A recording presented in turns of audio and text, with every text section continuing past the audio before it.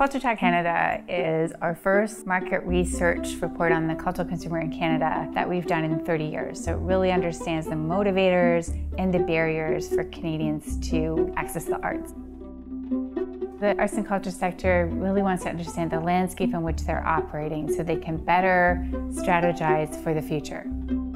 What's critically important for arts leaders and the business community and government funders to understand is what drives them, motivates them to go to the arts, but also what are those barriers. And I think some of the findings that have come out of that work have been surprising.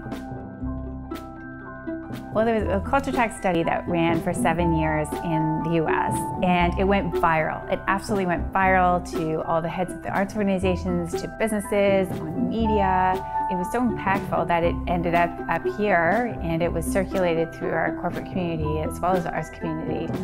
The entire delegation from the Canadian Arts Summit basically said, we need something like this for Canada. Our chair at the time of the summit was Dave Bennett, and he said, who would be willing to invest in this? And all hands went up, and the process got started. So we worked with a Canadian company to actually do the survey, and we worked with the LaPlaca team to do the analysis. It truly was a huge effort and collaborative project that included many, many stakeholders in Canada. If we were to summarize the study, we're looking at Canadians that are highly engaged in culture, but that they are democratic, that it's not necessarily just structured traditional cultural activities like going to the theater and the play. It's also about festivals. It's about cultural experiences. What really popped for me when I looked at the numbers was that these Canadians that speak a language other than French or English at home, whether they're speaking Tagalog or Punjabi or Mandarin or whatever, they're very culturally engaged, they're very culturally active. Now the kicker is that when we ask Canadians who do not participate in cultural activities, the number one reason that they give is that they don't think that the cultural activity is for people like themselves. So what does that mean? That means that Canada can do a better job at making sure that we actually have a diversity of cultural activities. And I think that's probably the next phase that should be a major challenge for cultural organizations.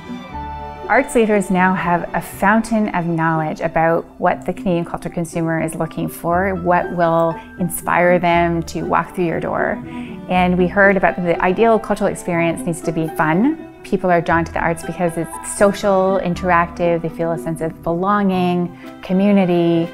It's helping Canadians clearly de-stress and what arts bring to the table in terms of that sense of community and sense of belonging.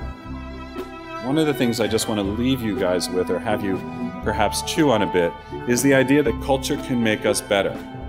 That culture can be an agent through which we first understand, then appreciate, and perhaps then celebrate that connection. For every trend, there is still the counter trend of what makes us human, which is the desire to connect, the desire to have direct experience and interaction, whether it's the company of strangers or social experiences perhaps around culture shared with friends.